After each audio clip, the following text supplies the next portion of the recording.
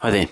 Today I'm going to show you how to drop a toilet roll and make it land on its end like that. Okay, so what you want to do is wait till you've finished using all the toilet paper and get the little roll that's left. Okay, so if the toilet roll comes off and it looks all sort of scrunched like that, that's going to be much harder to use than one that's nice and round like that. So throw away the ones that are scrunched and just keep the one that's round.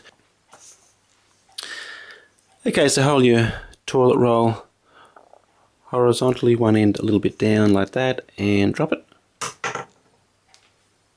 Hold your toilet roll horizontal like that and drop it.